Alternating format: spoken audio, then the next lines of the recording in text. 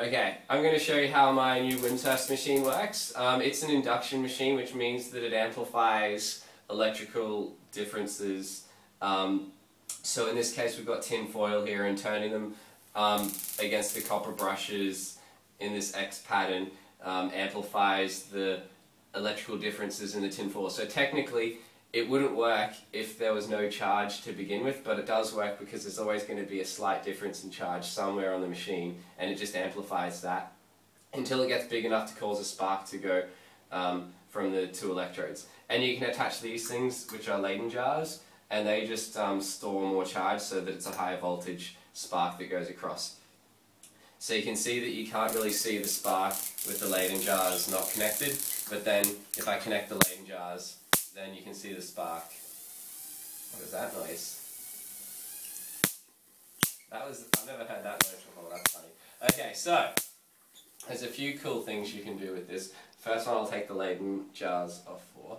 So one way that you can visualize the energy going across is you get a piece of insulated alpha, so it's insulated by the duct tape on my fingers, and then if you just turn the wheel slowly, then the alpha will collect the charge from one electrode and then take it back and forth to the other one, and then it gets the opposite charge, so it's attracted back to the first electrode, so it goes back and forth.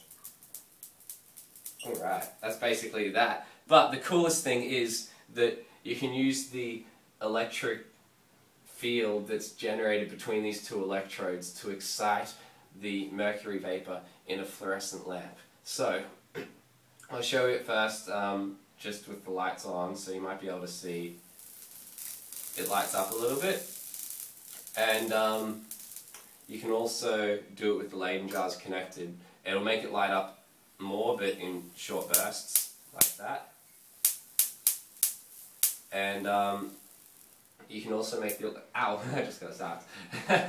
You can also make the electricity actually go through the bottom of it, which will light it up, just in small bursts.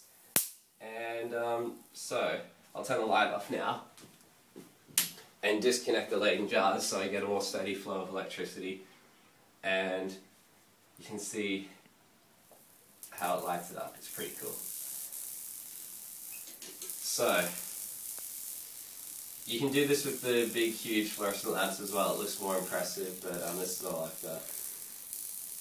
And another interesting thing is, if I keep spinning it and then bring my hands up, then it will stop the light from shining because the electricity will be going around instead of through. So you can see it went through my fingers instead of through the light, which is pretty cool.